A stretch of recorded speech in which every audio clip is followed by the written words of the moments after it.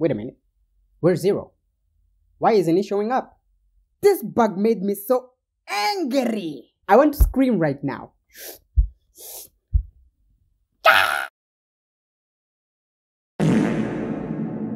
Hello Devlogs, today I have a serious video for ya. Welcome to Devlog numero 3 of Project E. We're making more melee attacks today. So if you watched my previous devlog, you probably remembered how I struggled to implement a simple 3-hit combo system. And it's about time we struggle again. This time with different kinds of attacks. But wait a minute. Let me call Zero for this operation. And would you look at that? Right away, we are greeted with a bug that we should fix. But no worries, you know why? Because that's what a technical programmer does, am I right? There are actually 2 bugs here. The first being that he performs a grounded attack in the air, and the second being that he can still move while attacking. That shouldn't happen. Taking care of the first bug is easy. Only make him attack while he's grounded. See? Simple. Simple in theory, that is. When I was trying to fix this bug, there wasn't only one line of code that I needed to fix. There were many, and fixing it that way just felt kind of wrong. So I decided to scrap everything I had fixed and try a different approach, which is using finite state machines. I learned about this in my first year of university, and I used to be one of the best. So I started researching about their implementation in game development. I learned a lot. Then I decided it was time to actually implement it. So I searched for some tutorials. There were a couple of interesting ones. I watched some of them, but most of them just didn't suit my game's architecture. But this one looked promising. I watched it a bit and realized that this is probably the best tutorial I could ask for regarding my game's architecture. And I decided I would follow it. But then I decided to check how long the video was, and I was like, and then one day, I was able to get the finite state machine working properly. No bugs whatsoever. Yet. After creating the finite state machine, I was able to fix those first bugs. That means no more moving while attacking, and no more grounded attacks in the air. But a wise man once said, when you fix a bug, another one will take its place. And lo and behold, another bug had risen from the catacombs. But since I already had a working finite state machine, this bug was easy to fix. But little did I know, it would bring forth one of the strongest bugs I had ever encountered. And before I tell you what the bug is, there's something you should know about finite state machines. There are 2 types of finite state machines, deterministic and non-deterministic finite state machines. The main difference between these 2 is that deterministic finite state machines can only be in one state at a time. Non-deterministic finite state machines can be in multiple states at a time. And, if it wasn't obvious already, in my game, I'm using a deterministic finite state machine. Now, explain to me, why is he running 2 states at once? I'm gonna be honest, when I got this bug, I wasn't quite sure how to go about fixing it.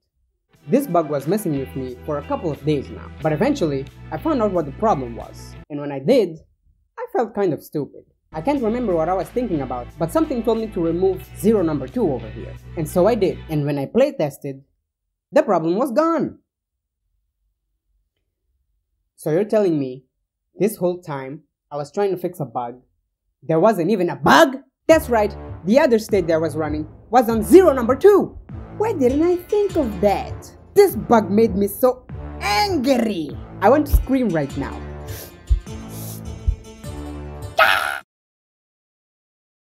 When I fixed this bug, I wanted to grab 0 number 2 from his neck and break all of his bones. Okay, enough. I'm calm. So, with the major bugs out of the way, yes, there are more, it was finally time to actually start creating the attacks. First, I started with the light attacks. More specifically, the crouching light attack. No, it wasn't easy. It took me a while, especially because it was something new to me. So I had to come up with a step-by-step process on how I can create these kinds of attacks. Then came the forward light attack. It followed the same steps we had established before. Look at this distinguished gentleman. Yeah, not much to say about this one. It's pretty straightforward. Aww. Next up was a grounded up light attack. Here it is. Yes, this is the correct video. The sprites I had been using up until now didn't contain any kind of attack that I would consider an up light attack. So I'll be using this animation for now. And that's it for the light attacks. Next up are the heavy attacks. These are the kind of attacks you'll see in game and you'll be like, ooh. First up was a neutral heavy attack. And look, I have footage of the process this time. One thing you should know about heavy attacks is that they're going to have something called attack properties. For example, an up heavy attack might launch the player up into the air. A forward heavy attack can knock an opponent forward. You get the point. But we're not doing that yet. We need more attacks. Up next is the grounded down heavy attack. Also don't have much to say about this one. It's just kinda heavy on the ground. Okay, I'll stop. Around this time, I was starting to get bored, so I decided to make an intro animation for Zero. Did I need to do this? No. Why did I do it? Because I wanted to. And that's all that matters. Anyway, back to the attack. The next attack is the forward heavy attack. And as you can probably tell, this is the first attack that changes the character's position. But there's a problem. If we change the character's position directly, he will just teleport back to where he was before. To fix this, I needed a little bit of code, and I needed to place the character inside of an empty game object. If you don't know what an empty game object is, think of it as an empty box. For example, let's say there's a cucaracha in your house. Right now, it's inside this big space called your house. But if you place it inside of a box, you'll feel relieved because you know he's inside the box. Did you get that analogy? Me neither. Anyway, I came to the conclusion that I needed to redo my animations with the character inside of the empty game object. So I spent a whole hour just redoing the animations. Yes, 1 whole hour. Luckily, all I had to do was just copy the values. This made it much easier. And when I tested the game... Wait a minute. Where's Zero? Why isn't he showing up? Did I break something? Yeah, so apparently I had forgotten to place a component on the player. The component that gives him gravity. You know, gravity. Right? Right? Now, I was finally able to create the forward heavy attack animation. And it's looking kinda lit, if you ask me. But then, the animation started getting kinda weird. More specifically, the hurt animation. Whenever the player takes damage, he would just get stuck in the animation. But I was able to fix this quickly. All I had to do was just tweak some things in the animation system.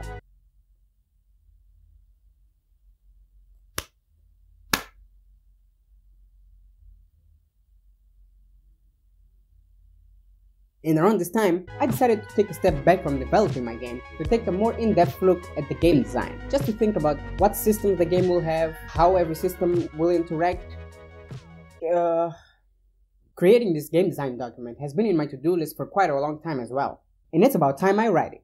And after about 3 weeks of researching, brainstorming, modeling, and improving the game ideas that I had, I finally finished the game design document. Okay, most of it. At least now, it was in a state that can help me understand what I need to develop next. And then I decided to get back into game development, and there's one less attack that we need to create. That's right, it's the grounded up heavy attack. And after creating it, I have to say that this is probably one of my favorite ones right now. But then, I discovered another problem. This one wasn't necessarily a bug, but it was still a problem. You see, most modern fighting games run at 60 frames per second. So, since the game runs in frames, so do the attacks. Let's take Tekken 7 for example. My favorite character is Armor King. My brother's is King, and they both have this punch right here. And it has 10 frames, which means the attack will hit the opponent 10 frames after I press the button. The attack gets registered exactly on the 10th frame. Now, the problem with my game is that the hits don't register on the exact frame that they get in contact with the other player. They only register on the next frame. That shouldn't happen, so we need to fix this. You know why? Because that's what a technical programmer does, am I right? And after enough research, I found out what the problem was, and it had to do with the way I was checking for my collisions. So I changed it, and now the attacks register on the exact frame that they get in contact with the other player. Anyway, that's it for this video. If you want to learn more about Project E's mechanics, check out my first devlog. There's also a link in the description. Make sure to like this video if I made you laugh. Did you laugh? Did you? Also, if you have already subscribed to my channel, have this chuckle me. And I'll see you guys next time. As always, stay awesome. Oh yeah, one thing I forgot to mention was about the tutorials.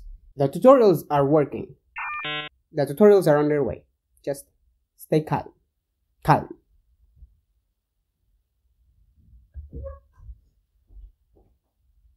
Chicken tonight, everybody will be eating all the chicken tonight. Everybody will be eating all the chicken tonight.